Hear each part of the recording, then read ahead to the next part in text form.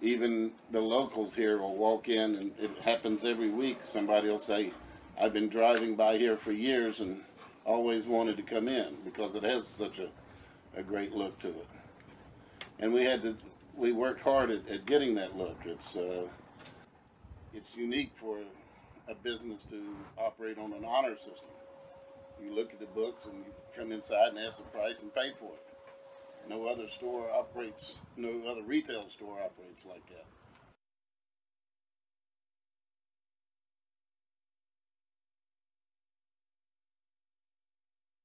Came up for the summer and fell in love with the girls, the beach, and the boardwalk. Stockton had got their start here, and then when they moved to Pomona, they needed a certain volume of books in order to be accredited.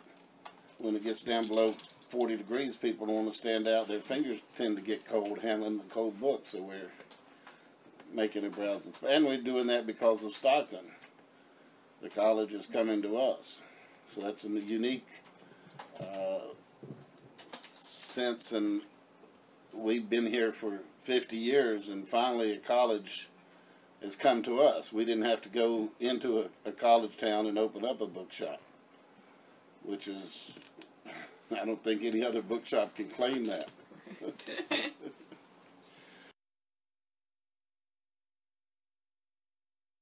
When gambling was first introduced,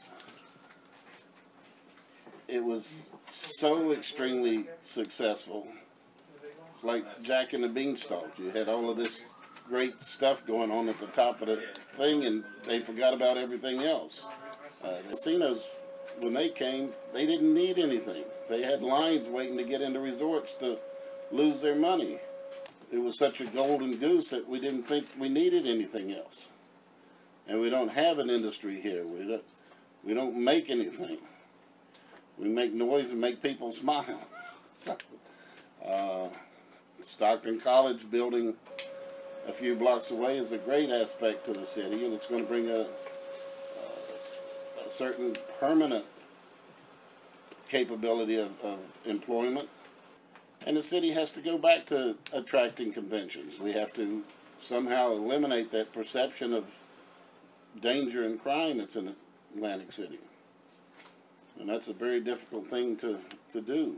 This is a safe place to be.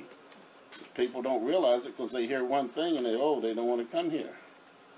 But it's a great, great place to be, and there's a lot of action going on all the time here. I raised a family of 5 here. 4 of the 5 are still here. And it's just a great place to be. I don't know where else I could go and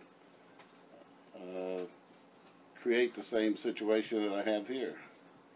So I'm here for the long run.